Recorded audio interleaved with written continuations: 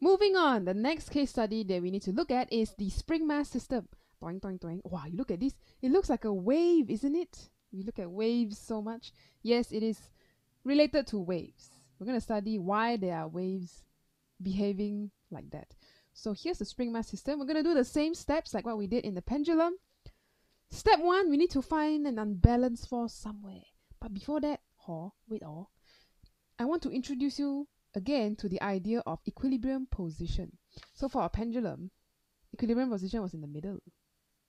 But for our spring, where is our equilibrium position? Can we draw a line for that? Where will the spring chill at if you let it be there? Let's draw a line right here. So your equilibrium or chill position for this spring will be from when the spring is right here. You see? Well, it's kind of like the wave graph lah, the middle of the graph. Okay, then you go up, positive displacement, negative displacement. So the middle is what we call the equilibrium position. Okay, so there are certain things to know about the equilibrium position. Why is it called equilibrium? Can you remember from AS? What does equilibrium mean? What is that? No something something. No net force, no net torque. Yes, there are forces here. So if you're at the equilibrium position like this fella here, you have a weight or gravitational force acting on you downwards, right? But you also have what we call the Hooke's law. What is that thing? What's that force called? Don't say Hooke's force.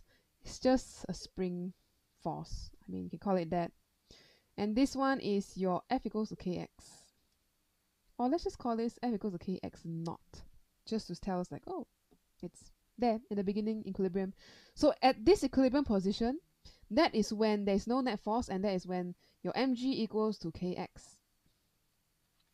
Equilibrium, you're not going to have acceleration. So at this position is where acceleration is 0. Yay.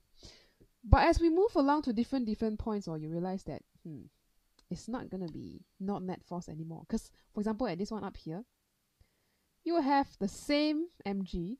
It's not changing, okay? The mass is still the same. But then, where is this spring trying to push the bob? The spring is compressed. It doesn't like that. So it's going to exert a downward force. I don't know what magnitude. I'm just going to draw an arrow. And this is also your kx. This kx is because of an extension or compression of the spring. So where's the net force? Oh, so you have a net force and acceleration downward. Dun, dun, dun, dun. So if your particle is here, it's going to accelerate downward already, no? Because got net force, man. Net force downward, acceleration downward. Then, okay lah, you keep going. I'll choose another point here for you to draw one more. Okay, here, you still have the mass, the weight of the object, and the spring is extended a lot. So it does not like that also. You want to go back to equilibrium position, so it's going to have a very big restoring force, kx.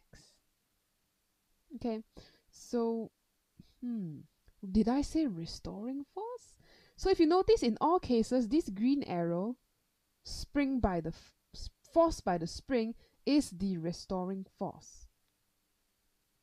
Restoring force. Because it always tries to push the bob back to the middle line, which is our equilibrium line in the middle, or that one, the dotted one. Okay, so if we want to find what is the equation based on Newton's second law for this spring system, so that we can find a relationship between acceleration and displacement. What's the relationship? Okay, we try Newton's second law. So I'm going to do the same steps. Net force equals to mass times acceleration, right? So what are the net force acting on the object at? Let's take this point, this star point here. Use that as our example lah. How shall we write out the net force? Which one plus which one? Which one you want to be negative, which one positive? Actually, it's really up to you. It doesn't matter. You decide lah. Okay, but I'm going to say, since kx is bigger, let's use that as the positive one lah. So k times the extension. You know what? I'm gonna tweak this a bit and say the original length plus some extension. Okay, x0 is original length of the spring, but extend some more already. So this whole thing is my green color x. Okay, this whole thing. But there's also mg, and they're in different directions, so I just make one negative. So there we go. I chose upwards as positive because my acceleration will be upwards eventually. So this thing is going to move up. Accelerate up, sorry.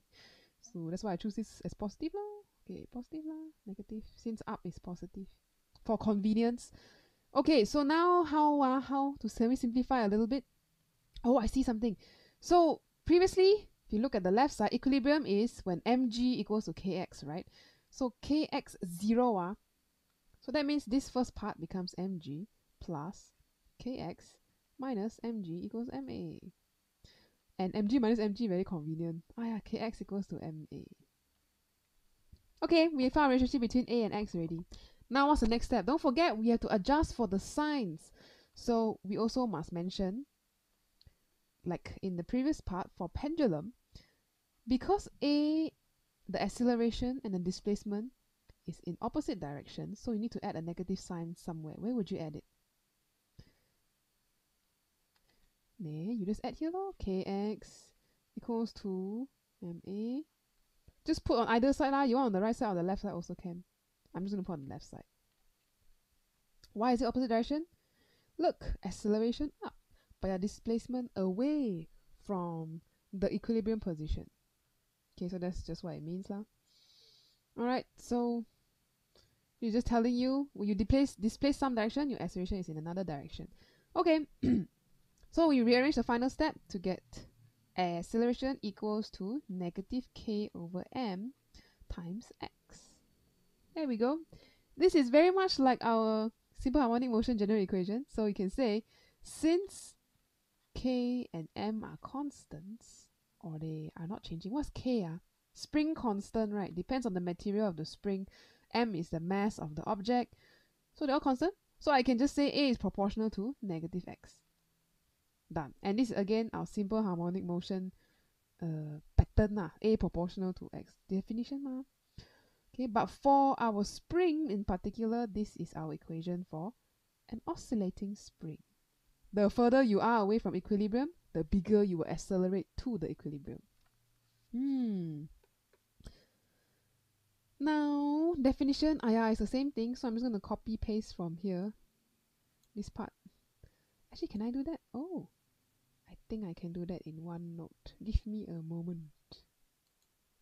Okay, done. Now, so in the same case, it's still simple harmonic motion, so we can still say that the acceleration of the particle on the spring, acceleration of particle is directly proportional to its displacement from the equilibrium position, which is saying further you are, more you accelerate to the middle. And don't forget, 2 marks, you must also say why we add the negative sign here. Okay, what's the significance? Acceleration and displacement are in the opposite direction. Okay, if your spring is trying to pull you up, your displacement actually is in downwards. If you're confused, what is displacement? Let me show you. Displacement actually is a vector that you can draw. For example, if I say, what is the displacement of this one here? I draw an arrow up and say, oh, this is my displacement. Okay, and of course the spring will try to push the pendulum down. So this is acceleration downwards because the net force is downwards. So you see, different direction. Okay, so that's your displacement there. You have maximum displacement either up here, all the way here. You can call that your amplitude, like waves, or down here, which is still the amplitude, but in the opposite sign of displacement. Okay, so this is your displacement x. Don't worry too much about the signs as long as you know that x and a are in opposite directions.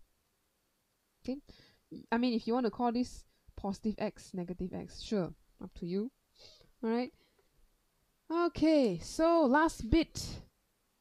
General equation. Do you know the general equation? It's the same one. So based on the proportionality definition, we can say the same thing. Okay lah. A is negative omega square x. Same thing. Or you could say, particularly for this spring, we already derived the equation. This is not the general equation now. KMX. This is for spring. Or this system of spring that we have defined. and x is the extension from the middle equilibrium position. Now, how do we find some period for this spring oscillation? How long will it take for the spring to do one complete oscillation? Let's do the same steps we did just now. We compare these two equations, right? And we say, oh, W square, or I should say omega square is the same as equal to K over M square. Because you see the pattern? Negative something times X. Negative something times X. So you can say the angular speed or frequency. By the way, what's the unit of this? Can you think about this? Omega square equals to K over M. Angular speed, frequency, all this is what? 2 pi over T, right? Oh, let's also write that down. So 2 pi over T equals to K over M. Aha, we have T. Now we can get an equation for T already. So, quick side note, what is the unit for this thing? 2 pi over T. 2 pi is radian. So like radian per second, no? Or angle theta per second, no? Up to you. Just FYI, if you're ever wondering what's the unit. Okay, let's do our rearranging. This time I'll show up all the steps. So 2 pi equals to square root K over M. Rearrange so that we have our T on one side. So we can get the period of oscillation, which is T equals to, you terbalik the whole thing, you get 2 pi M over K. There is our equation. This will tell us how long it will take for one complete cycle of oscillating mass on the spring. There. Do you have to memorize this? I mean, you could, but it's better if you know how to derive it. Like, how do you create this pattern? Where do you get this from? Comparing your simple harmonic motion equations. So yeah, that's your springs. Now let's also look at some animations about springs and take a careful close look on mass, spring constant, and how it affects the period of oscillation. So if you look at this simulation, right, you have the 100 gram, and I think I will put a 250 gram. You might be wondering, Miss, this line here is what? This line is the equilibrium position line. So if I drop it here, in fact, maybe I don't see the forces, I'll just see this force. Okay, so at this point the net force is almost 0. I'll decrease the net force until it is 0.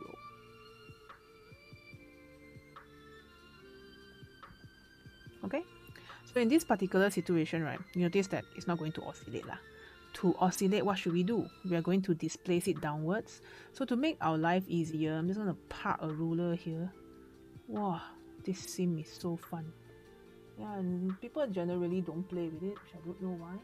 So I'm going to displace it by, let's say, 80. So 60 to 80, that will be 20 cm. If you're wondering why I'm moving away, look at another screen. Okay, so I'm going to repeat the process again. This is the equilibrium position. I'm going to pull it down by, hang on, I need to put it here. I'm going to pull it down by another 20, so it should be about here. Okay, are you happy now? Tell me you're happy. The displacement is around 20 cm. Nah, almost 20 cm, or exactly 20 cm. Okay or not? Yeah, this is a meter rule. Alright, so I look there, avoid parallax error.